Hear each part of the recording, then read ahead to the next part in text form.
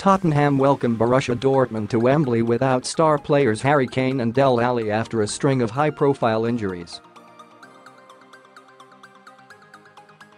Despite the injury problems faced by Mauricio Pochettino, one injury will come as good news to Spurs fans.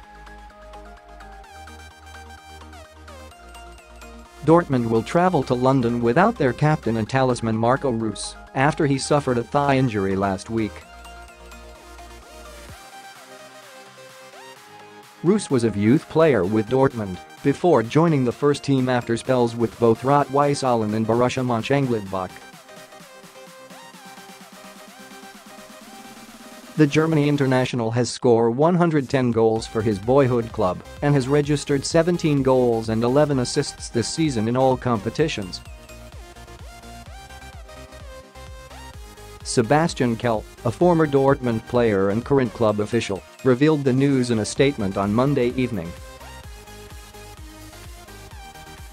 He said, "We would of course have liked to have him in London because his presence is a bit intimidating for the opponent. But we'll compensate for his absence."